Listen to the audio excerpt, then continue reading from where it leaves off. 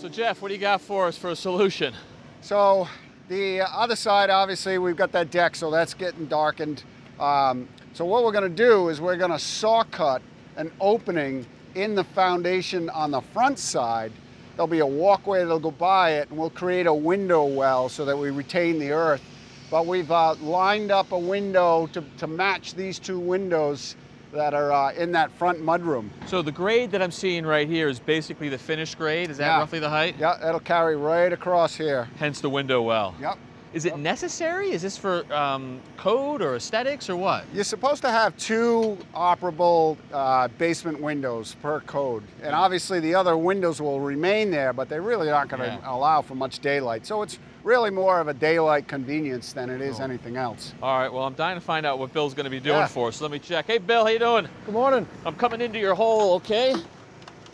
So, good morning. What is your process for cutting this hole here? Okay, so essentially we're going to cut out the concrete with a giant skill saw. Yep. With a big blade cutting through.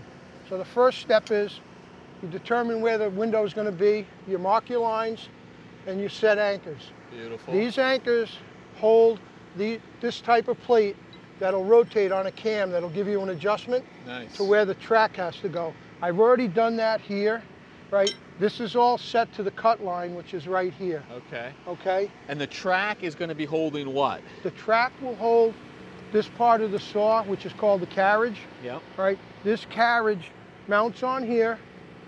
It runs on rollers that run it back and forth, and a cog gear that lets it move back and forth. I'll run the saw back and forth with a drill with the gear. And obviously the blades are right here. What do you got for a blade? Okay, so this is a diamond blade. Yep. Right? There's diamonds inside each one of these segments, right? The exposed diamonds, the rotation cuts the concrete.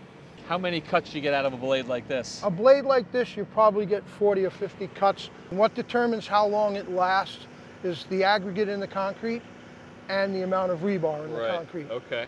And in terms of safety for you, what are you doing to keep the dust down, to stop the chips coming out? What's your process? To keep the dust down, everything we use is with water. We pump water from the truck. It goes through the saw. It serves a dual purpose. It cools the motor, lubricates the blade, and keeps the dust down. Got it. Okay.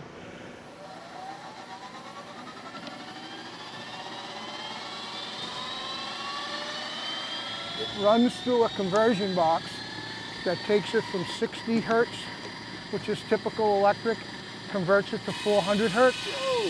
So it essentially boosts the power 7 times. You gotta get me one of those. Yeah. Didn't know they even existed.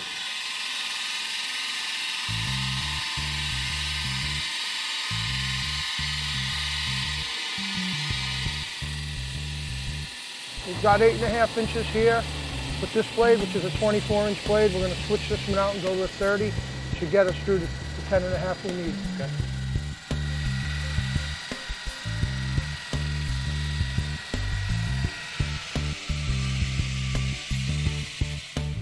So the second blade did a trick, right? Went all the way through. Yep. Now you got to go to vertical. Right.